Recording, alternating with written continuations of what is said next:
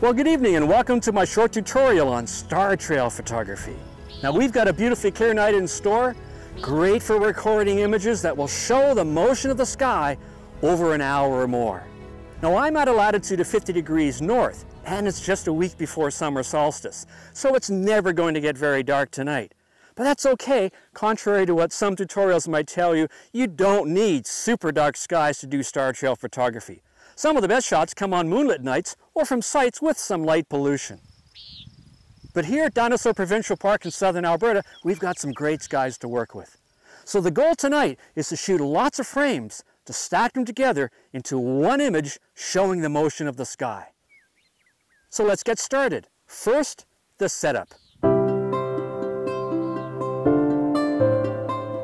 Now the great thing about star trail photography is that you can get impressive results with basic equipment and the simplest of techniques. Now aim a camera to the celestial pole, to the north in the northern hemisphere, and you get the stars turning in concentric circles as the sky rotates. Aim a camera to the east, to the south, or to the west, and you get the stars moving in long arcs. That's pretty neat, and all with the simplest of gear. So here's what you need. Any good DSLR camera, or one of the mirrorless cameras that are now popular. I'm using a Canon DSLR tonight. Whatever you shoot with, it has to be on a solid tripod. This tripod can't move a smidgen for hours of shooting perhaps. And you need a wide-angle lens. Tonight I'm using the 14mm Rokinon lens to take in a wide swath of the northern sky. Before you start shooting, a decision you have to make is what method you're going to use to shoot star trails. There are two methods. One is to shoot a single, or perhaps several, but very long exposures. I use this method now and then when I know I just want to create a single image star trail. The advantage is that you can shoot at quite a low ISO, perhaps ISO 100 on a moonlit night, and get very smooth, noiseless results. But the method I'm going to use tonight, and the method most people use to shoot star trails, is to shoot short and fast. We shoot lots of short exposures, perhaps 30 to 45 seconds each, and at a high ISO speed. Now each frame has to be well exposed. Stacking later on doesn't make up for poor exposure. We end up with dozens, if not hundreds of images we then stack in processing to create the visual equivalent of a single long exposure lasting many hours. The advantage to this method is that the folder of hundreds of images we might get can not only be stacked together vertically in space to create a single star trail image, they can also be strung together in time to create a time-lapse movie. So that's the plan tonight. Absolutely key to shooting any star trail or time-lapse sequence is the intervalometer. It's a hardware item that fires the shutter automatically for you for as long as you want and for whatever exposure time you want. Be sure to buy one that fits the type of connector your camera uses. Now when setting the intervalometer, long is where you set the exposure time. Put the camera on bulb and set the exposure time here. Int is the interval. For most star trails, the time between exposures should be no more than 1 to 3 seconds. Any longer and you'll see gaps in the trails. But this is where it can get tricky. With a Canon, if I want an interval of 1 second, that's what I dial in. But with many other intervalometers, if you want an interval of 1 second, you have to dial in a number equal to your exposure time plus 1 second. So if you want to shoot 30-second long exposures with 1 second between frames, you set the interval not to 1 second, but to 31 seconds. The last setting is number. Set this to 0 to have the camera keep shooting until you tell it to stop. Now some cameras have intervalometers built right into their menus. For example, that's true of many Nikons. You set the exposure on the camera up to a maximum of 30 seconds in most cases. Then in the intervalometer menu, you set the interval to a value equal to 1 second or more longer than the exposure time. And you set the number of frames to shoot, then press start. As an alternative, there are low-cost hardware units available programmed by apps on your mobile device. The Micron and the Trigger Trap are two popular choices. Either way, there are a couple of other camera settings to check before you commit to a shoot.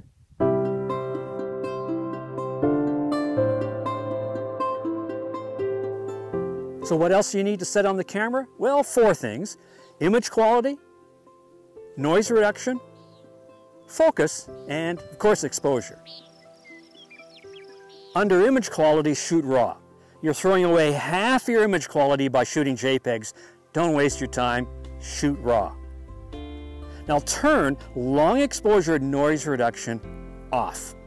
For single shots, I recommend using long exposure noise reduction, but for star trails, turning on LENR will introduce huge gaps in the star trails, so turn it off. To help reduce noise, what you can do is take your own dark frames. At the end of a shoot, simply cover the lens and take 8 or more frames at the same exposure time and same ISO setting.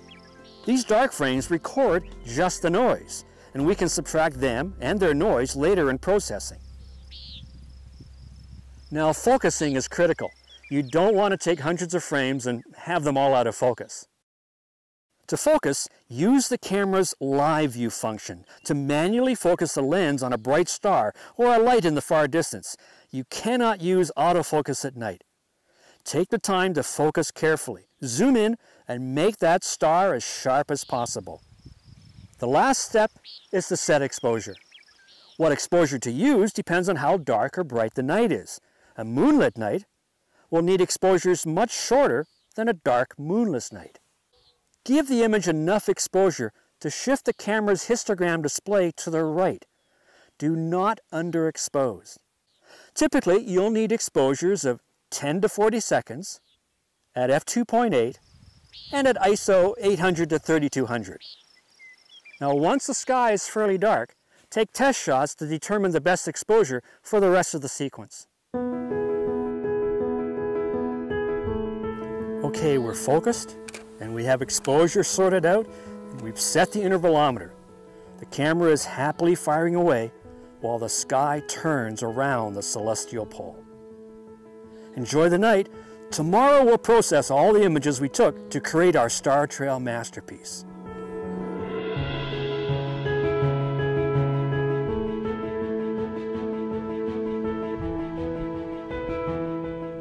Well, that was a great evening out at Dinosaur Provincial Park in the Badlands here in southern Alberta. Except for the mosquitoes, they are one of the hazards of nightscape shooting. Well, I shot 285 frames for a star trail sequence. Each was a 15-second exposure at ISO 1600. And each was with this 14mm Rokinon lens, a manual lens, at f2.8.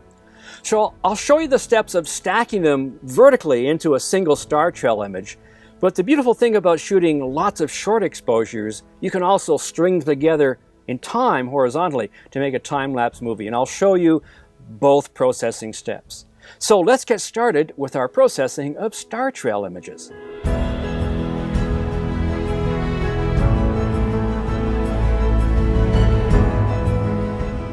Well, I've imported the images onto my hard drive, and here they are in Adobe Bridge, 285 images or so. Now, out in the field, I advise you to shoot RAW. The results are better, but it also makes it very easy to process a whole batch of images like this. Now, as with my other tutorials, my workflow is going to go from Bridge into Adobe Camera Raw for development, and then we'll go into Photoshop for at least one method of stacking images. Now, anything I do in Bridge and Adobe Camera Raw, you could do in Lightroom as well if you prefer. But once we get to the stacking stage, that's where you at least have to use Photoshop or another specialized program for stacking images. Lightroom and Camera Raw cannot stack images. So that's a little later though. First of all, we have to develop the images.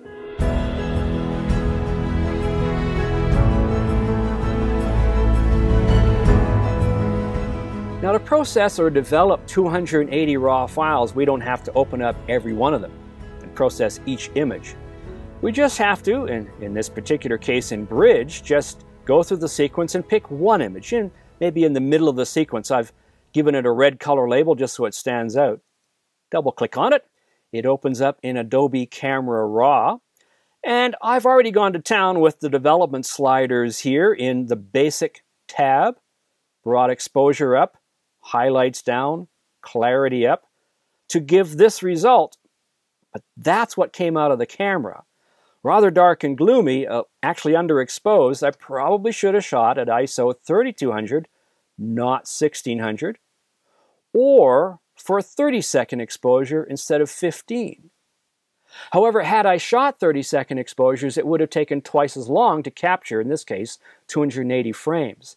Now, for a single image star trail, often all you need is 100 or 150 frames. But a time-lapse movie, well, for a movie to last long enough, 8 or 10 seconds to be worthwhile, you often need 250 to 300 frames. So just keep that in mind when you're balancing how many frames you might like in the end versus the time needed to capture them. Well, we'll live with that. That's what we shot. I brought up the exposure, 2 f-stops here to really brighten it. Brought the highlights down here to preserve some of the highlights in the horizon where there's some noctilucent clouds, in fact. Brought the shadows up here to begin to bring out some details in the dark foreground. Brought the clarity up to snap up the contrast, and brought the vibrance up just to put a little deeper blues in the twilight sky. This was near solstice time. So that's the basic panel. Again, before, after, really helped recover that rather underexposed picture. Well, the basics panel is where you can do most of the work in making an image look great. But over here, in the detail panel, there's sharpening and noise reduction. I brought up the luminance noise reduction quite a bit. This was a bit of a noisy image if I zoom in here and toggle the noise reduction off. You can see that's what it came out of the camera like, and then applying, in this case, 60 of luminance noise reduction and the default of 25 in color and just the default in sharpening really snapped up the image and improved the image quite a bit. So that's noise reduction. Now, the other thing that you often need to do, and should do really, is over here in the lens correction panel, right here. And normally, I would go to the profile, enable lens profile corrections, and then it automatically corrects for the lens. But in this case, nothing happens because it's got the 14mm manual Rokinon lens on it. That's what I use to take the pictures. There's no connection between the lens and the camera. The camera and the software doesn't know what lens was attached to it. So in that case, to do lens correction, you've got to go to the Manual tab and dial up manually amount of lens vignetting. In this case, I went up to 58. Turning it off, just toggling it off. That's what came out of the camera. That's the natural vignetting of the lens, and wide-angle lenses often have quite a bit of vignetting like this. But I've brightened up the corners quite a bit by dialing up a manual lens vignetting of 58.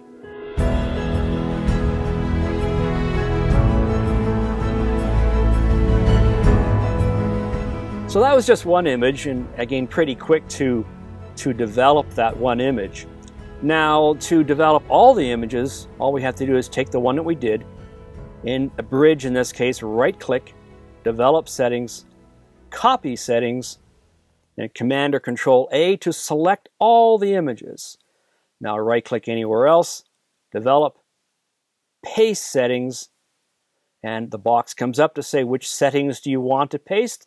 We've probably done a little to all of these settings here. Hit OK, and it's now going to transfer the settings from the one image we did process to all the other images in the folder. So in just moments, we'll have 280 identically processed images.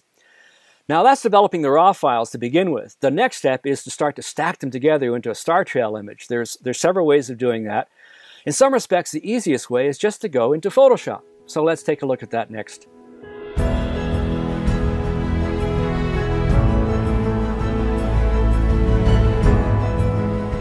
So to stack images directly into Photoshop, let me go back to Bridge here. In this case, for the demo, I'm just going to select 15 images here. Then in Bridge, Tools, Photoshop, Load Files into Photoshop Layers. And Adobe Photoshop opens up, and it begins the process of taking each of those 15 images and bringing it into one file, but 15 layers in this particular case. This takes a little while, so let's wait for it to do it. We'll come back and take a look at how you then stack those into a star trail. Well, that took a minute or two for Photoshop to load files into layers, and here we are back in Photoshop, and there's our layers, in fact, our 15 images. I'll select the top one, and then shift-click to select all of them, except for the very bottom one. And now here's the trick to creating the star trail. Go under the blending mode right here, blending mode. Normal is the default. Change it to lighten. Like magic, you've got a star trail. There we are. There's our star trail. If I zoom in on it here, you can see it a little bit better. However, these are only 15 quite short exposures, only 15 seconds long, so it's not a particularly long star trail. And I've only chosen 15 images because to do stack 200 or 300, this file is going to get really, really big. As it is, it says it's 1.67 gigabytes right down there if I were to save this off now. So this method of stacking and blending the images in lighten mode in Photoshop does work. It's very simple and quick to do if you've got just a small number of images. And I'll use this method if I have several minute exposures instead of hundreds of very short exposures. So it's an option, but really for creating a star trail out of hundreds of frames, you have to turn to some specialized software. One of them is a program called StarStax.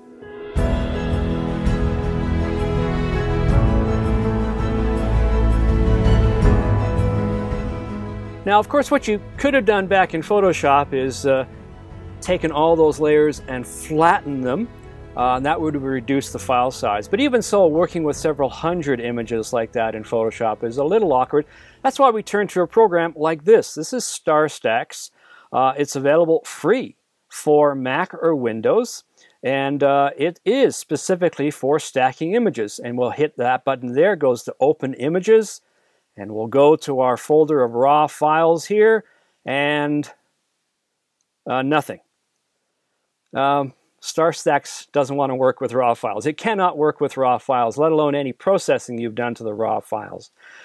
Instead, what you have to send it is a folder of what's called intermediates, JPEGs or TIFFs. That's what it likes. That's what it will stack. So we have to produce that intermediate folder first. Now, to create that required folder of intermediate JPEGs, in Bridge, we can go to Tools, Photoshop, Image Processor. Now, if you're in a Lightroom, you prefer to use Lightroom to develop the raw files, you just simply use its export function to do exactly what I'm going to do here in Tools, Photoshop, Image Processor. That opens up Adobe Photoshop and opens up its utility called Image Processor. And a dialog box opens up saying we've selected 285 images. We'll select where we're going to save those images, say in the folder called JPEGs, and save as JPEG. We can convert to this more limited sRGB color space. We don't have to. And we don't really want to resize the image. We might, if we're doing a time-lapse movie, in this case, we'll keep all the JPEGs the original size that they were as they came out of the camera. And then simply press Run, and now Photoshop, with the aid of Bridge, will now open up each of those files one by one and convert those raw files into a set of JPEG images. And it's that set that we'll actually do the stacking with. So here's, in fact, our folder of exported JPEG images here. There's StarStax. We can Command or Control A and select them all and simply drag them over here to StarStax, and it's put all the images in there. There they are, ready to stack. However, you remember out in the field, I showed you that you could take dark frames by covering the lens and then take a bunch of exposures of just really nothing, except it's the noise. And here's where you can subtract those dark frames. Up here there's an Open Dark Frames command. Hit that, and now we'll drill to our folder of dark frames. There they are. And again, these have to be exported JPEGs or TIFFs. Can't be raw files. I've got, I think, 8 or 10 of them there, or 12 TIFFs. Open those up, and now there's dark frames down here as well. And then you would hit subtract dark images. And now it will subtract the noise from each of those images as it begins to stack. Press go up over here, start processing, and away you go, except you pick a mode here. Lighten will do exactly the same thing as we did in Photoshop a little earlier on. But here's a neat effect you could not do in Photoshop, not very easily anyway, is Comet mode. And we'll turn up and dial up long trails. This produces a special kind of special effects star trail, with the trails are tapering. So we've selected Lighten, Comet mode, long trails, dark frame, dark images here. All our images are loaded, the dark images, the light frames. Now you simply press Start Processing, goes to the dark frames, and now it starts to go through all those 280 odd frames and begins to stack them. And you can begin to actually see the star trail sequence building up. So this again takes a minute or two to work through all the images. Well, the result will be a pretty neat star trail picture. So after a few minutes of star stacks doing its stacking, here's the final result here. If I switch to Photoshop, there's the image now in Photoshop, brought it in. It's looking pretty good, at least as far as the stars in the sky goes. But the foreground, we need to do a little bit of work and probably composite in a foreground from some images earlier in the sequence when the foreground in the sky was a little bit brighter. And to save the image, you go up here in Star Stack Save As. It suggests the name for you here, and you have to manually type in a .tiff or a .jpeg to save it as an image in that format. It's a little crude, but after all, StarStax is free. So that's StarStax. You need to create that intermediate set. Well, there is a way of doing it in Photoshop. Doesn't need an intermediate set of images. So let's take a look at that next.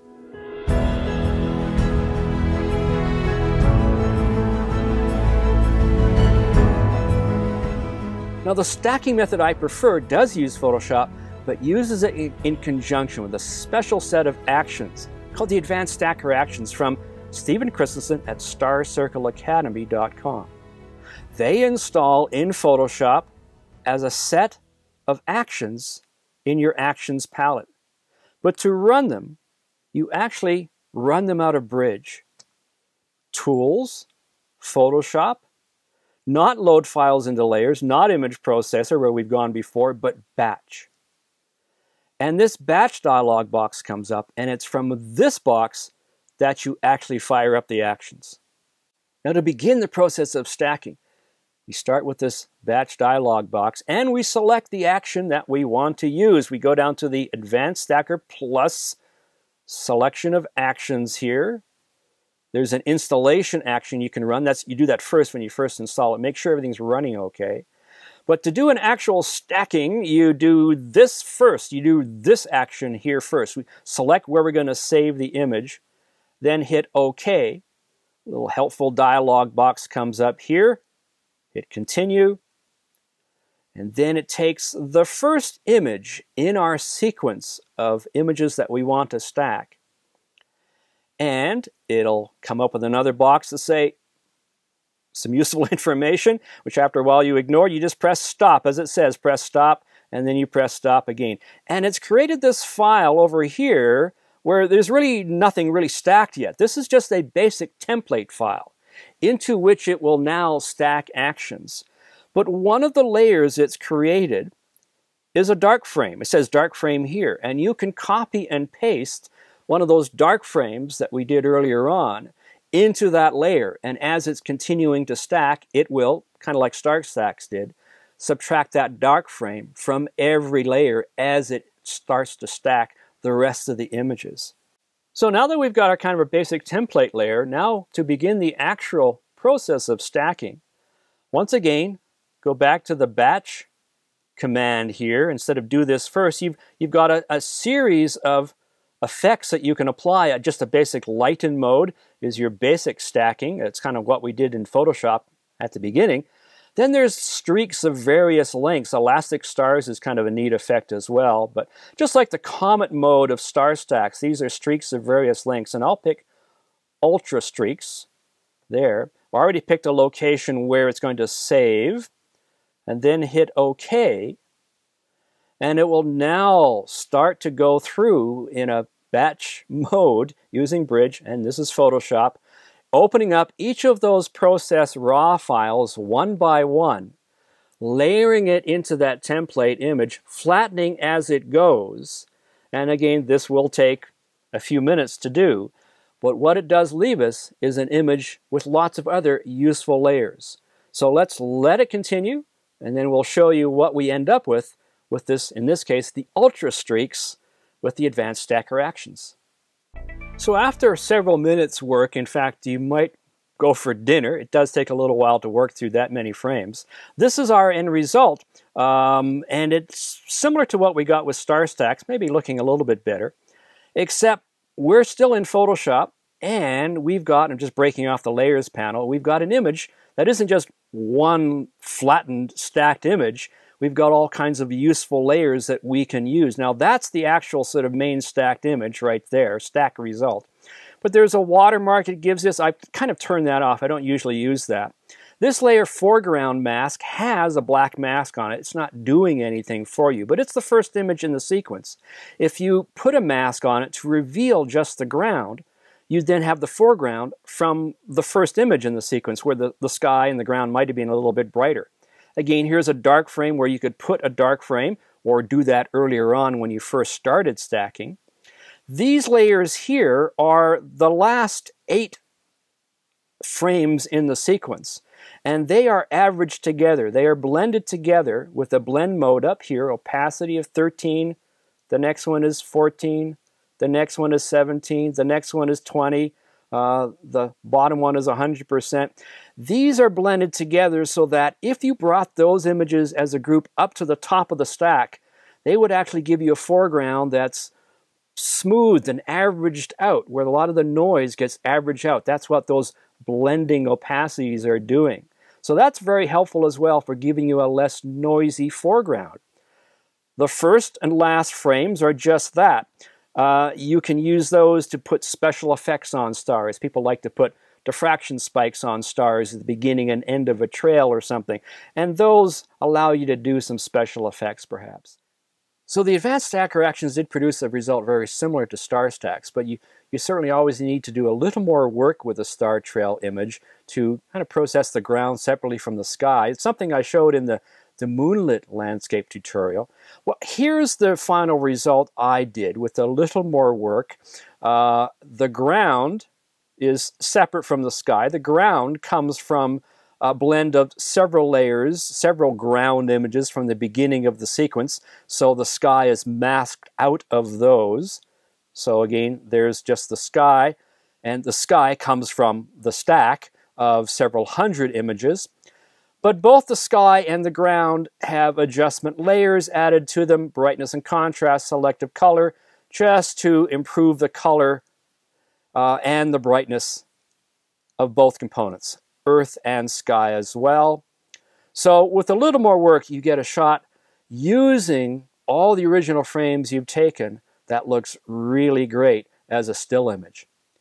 However, that's a single still image. Both star stacks and the stacker actions can also take those same frames and turn them into frames that you can use to make a time-lapse movie. So let's look at that process.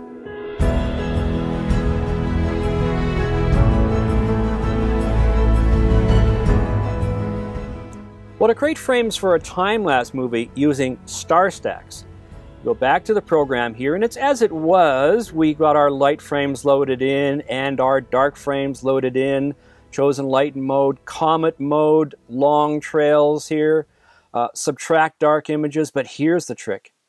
Save after each step. Now it allows you to name the file, what kind of file it is, number the file. They have to be in sequential number, and then where you're going to save what is in fact another intermediate set. That is what will actually assemble into the movie. Press start processing, go, and away it goes, works through the dark frames, and then works through each of the light frames and starts stacking them together, but not into one image, into, in fact, 280 other images. Now, you can also do the same thing with the advanced stacker actions. So to do it with the stacker actions, the trick is, once you've created that basic template with the do this first, you instead come down here and pick one of these actions. The same set, but now it's with intermediates. So now we'll pick Ultra Streaks with intermediates, save where it's going to save the images to, and it will now create another folder of 280 odd images. And kind of like star stacks, you've got to number them in sequential order. So 3-digit serial number, that will create a new set of images all labeled like that, 1, 2, 3, 4, whatever. And we've already selected all the images out of Bridge, and then hit OK. And once again, it starts to work through the sequence, the folder of images one by one, opening up each one, stacking it in, but then saving it off as an intermediate frame. So not producing one file, but producing, in this case, I've told it through the customization actions to save a bunch of downsized JPEGs for the purpose of turning into a movie. So very powerful, and again, this will give us another folder of intermediates that will turn into a movie. Now with either program, what you end up with is this, a folder of hundreds of JPEGs here, which you can then assemble into a time-lapse movie. There's many programs for assembling time-lapse frames. In the Aurora tutorial, I showed you how you can use Photoshop to do it. I often like to use a program for the Mac. I'm on a Mac called Sequence.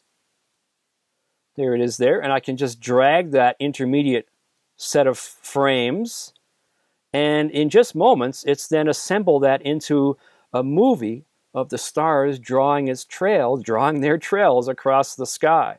So it's just rendering that movie out here, and then if I just press play, there's the result. The stars turning around the celestial pole and drawing those ultra streak trails as they turn around. And that again was created out of the advanced stacker actions, Ultra Streaks with intermediates.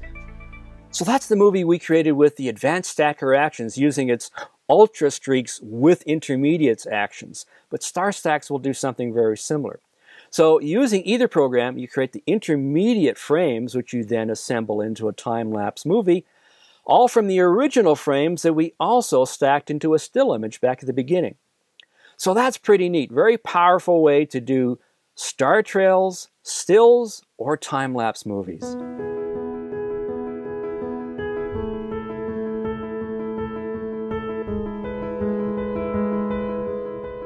Well, in the time I had, I couldn't go through every option that there is. The Stacker Actions in particular has all kinds of customization options that you can set as well. But I hope that gives you an idea of the basic steps for shooting and then processing not only single image star trails, but also star trail time lapses. To learn a lot more about shooting and processing all kinds of nightscapes and time lapses, I invite you to check out my 400-page ebook available exclusively on the Apple iBook store. It contains dozens of embedded HD videos and step-by-step tutorials in an interactive and multimedia format.